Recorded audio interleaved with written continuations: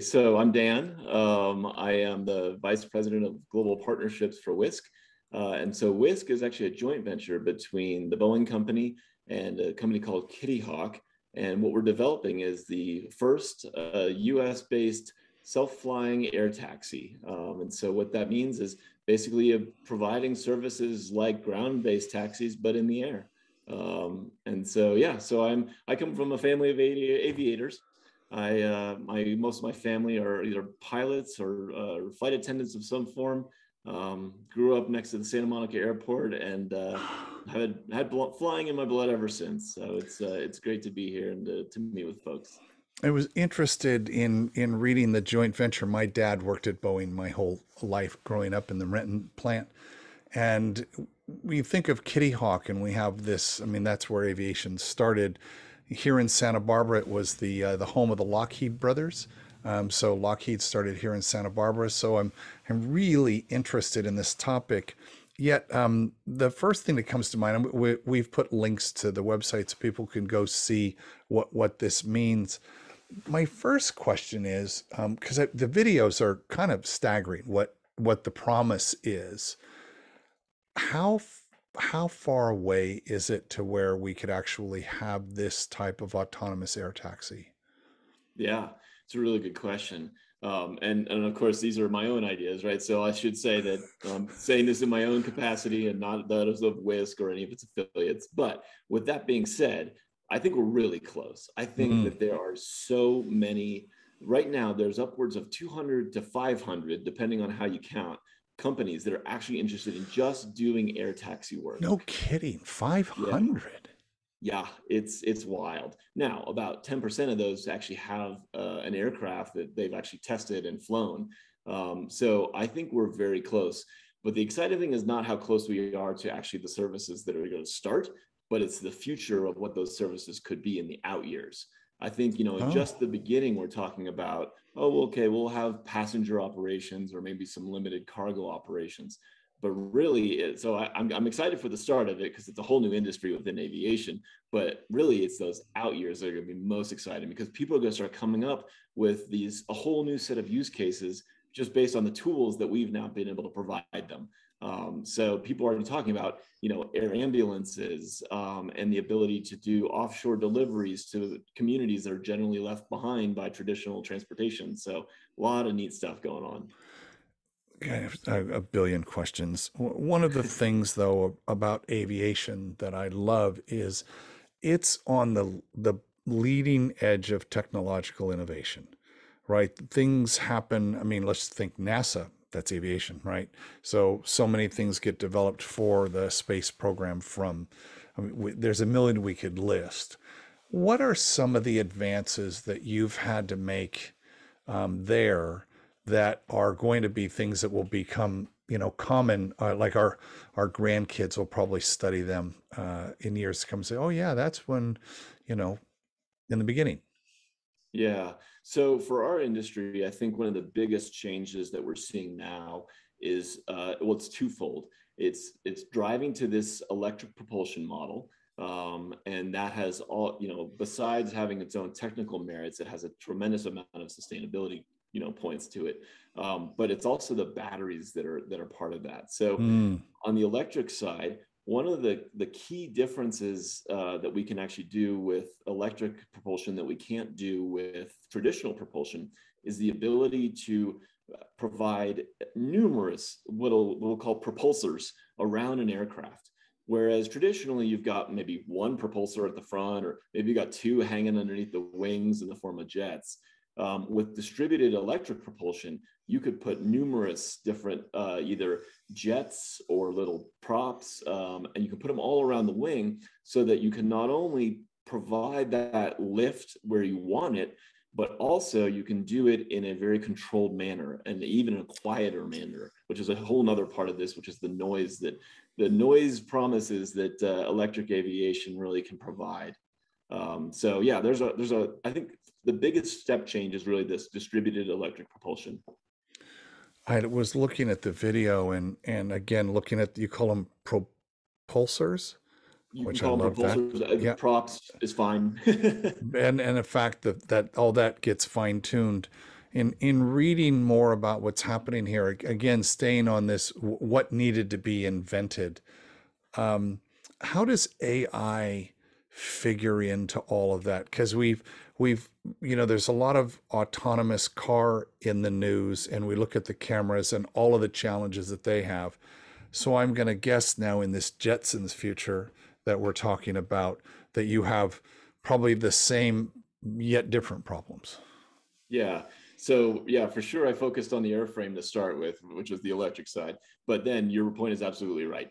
The next level of the scaling of this technology in this industry is really around the autonomous side of it, which is why our company, for example, is going directly to that. And it is certainly, there are challenges there, not only on the technology development side, but also on just the public perception and how we make Right. sure that this doesn't it connotes safety, and in terms of your there's tons of human error that could be introduced into traditional aviation, whether it's the person in the plane, the person on the ground doing maintenance, the person in air traffic control. There's humans in that loop, Right. and a lot of times they do a great job of saving the day, but they also come with our own fallacies. For example, like these two bags of water in my head, I'm a pilot, they're getting worse every day, I can tell you that. But if you imagine an artificial intelligence, it could actually pull in data sources from around itself, and even further than we as humans could ever sense. So you actually could envelop it with a set of data that is actually safer. So that's kind of the way that we think through it, is always making sure that yes, there's kind of a human there to make sure that the system is working, but really trying to take advantage of those technologies and those data sets that can help make it even safer. So yeah, the AI development, it has both a technical and kind of a community engagement aspect to it. Oh, what do you mean community engagement aspect? So it's not just making sure that the privacy and the ethics of it are all true, and work for the communities that are going to use these aircraft, but it's also the communities that live around and near these aircraft. So, for example, Hmm. making sure that we'll go back to noise, for example. There's a lot of challenges around airports as it relates to noise, Yep. and so how do we make sure that this industry is engaging with folks that traditionally maybe have had real challenges with airport noise. And now we can maybe tap into some of these new technologies, whether it's the electric propulsion side or the artificial intelligence, to be able to make things quieter so that it's less of a nuisance for folks out there that live near these places where these aircraft might be operating, like airports or heliports or stuff like that. It's ironic that EVs have had to put in noise generating devices because they're so quiet. You don't know they're coming up. Hopefully, we don't have to do that with airplanes. However, I do know that real estate prices are depressed around airports for that exact reason. Yeah. Well, and this is kind of one of the big, ideas in our industry now, is how do we kind of look through the lens of people who are traditionally left behind as new forms of transportation are kind of debuted, right? So highways are built, freeways are built, airports are built. Generally, this negatively affects a certain demographic, a certain socioeconomic community. Yes. And those folks are traditionally left behind, not only in the use of the new form of transportation, but also in the infrastructure that's built to Hmm. support those new forms of transportation. So one of the things that we're also taking into mind is how do we make sure that we don't leave behind those that are traditionally left behind, as we're looking at new infrastructure opportunities, or we're looking at new modes of and routes of flights, for example. How do we make sure that we're getting an entire holistic engagement of the community? What is the, I mean, you're out there on the front lines building partnerships and working with municipalities and out there, my job in computer animation back in the day, I was the ambassador for this whole new way of making movies. And now you're the ambassador to go out there and try to build these partnerships. What's, what's the question they don't ask you when you leave the meeting? You're like, hmm, they never asked me about that. Yeah, it's a good question. I think in general, it's when it's municipalities, for example, and it all depends on the audience, as you know. But I think with the cities, it's really a question of what do the initial operations look like versus the future, right? Because I think a lot of folks are automatically, to your point, think the Jetsons, and we'll have cars zipping around, and it's going to be maybe even a little chaotic. I think one of the things that at least in the US we've really realized is that with aviation you want to be safe, and safety generally relates to or connotes being methodical and really focusing on taking your time and doing it right the first time, and really learning from the challenges we've had in the past in aviation. So one of the things I think that cities generally don't ask is, well, in your first 100 days, how many flights do you think you'll do? I think many of them would be surprised with how few flights were any of the companies in the industry are going to start with. Now we talk about the scaling and the opportunity, and much of that is for other audiences. But cities generally, they generally don't ask that. What does the first 2 years look like? I think that's an important point. So last week we had the CEO of Rewiring America on, where we're going to electrify everything. So now you're talking about electrifying air travel, and you said something earlier that got me thinking that it could be a propeller or it could be a jet. Um, I'm not an aero scientist, so I don't know. I know what a propeller is. I know what a jet is, but a jet feels like could that be an electric thing? And what's the difference? It's just a bigger, faster turbine. Is that all it is? Yeah, there are ways. So there are ways, basically, a jet is where a propeller is spinning and kind of grabbing into the air in a very similar Okay. way that a boat propeller grabs into the Sure. water, right? Sure. A jet kind of funnels that air into a confined environment, compresses it, and then fires it out the back. And there's a lot of Oh, different ways that jets can do okay. that. Okay. And so traditional jet engines, for example, they do that compression, sprinkle some gas in, light it, and then combustion. Boom. There are other forms of jets like a ramjet or a scramjet where the jet gets up to a speed where it actually the air is coming in so fast that when it hits a little wall like that, and actually the air itself compresses. So there's a lot of different ways to create a jet. And so there are companies out there right now that are looking at how do we take an electric and make an electric jet. And there's some great ideas out there that kind of push through that. So The whole technology part of it fascinates me. Yet I'm thinking of the adoption curves, and as we go through these horizons of innovation from where we are today, what's the next new thing, and then where's the disruption, and then where's the transformation. We know that with EVs, there are stakes in the ground right now. GM's made a stake in the ground. There are several stakes in the ground, like by this date. And so when we think about the infrastructure, I was talking to someone at a gas station. It's like, yeah, that's not going to exist. Like, we're not going to need, there's a whole level of things that are going to go away.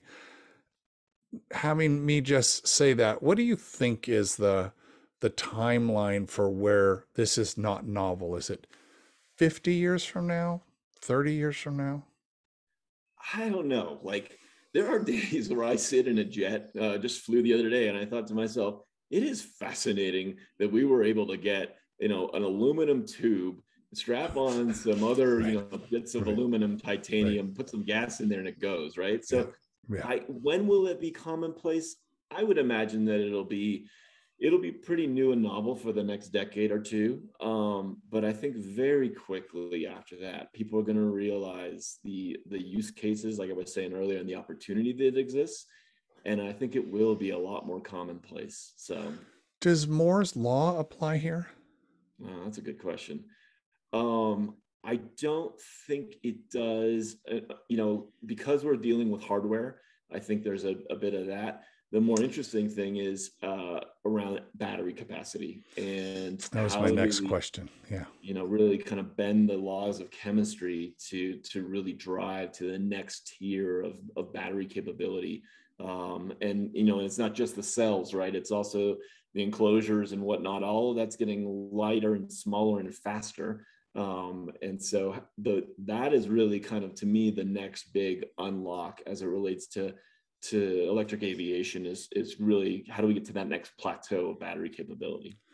One of the questions that comes up in these kinds of discussions is abandoning the use of petroleum products, like in making plastic, for instance, right?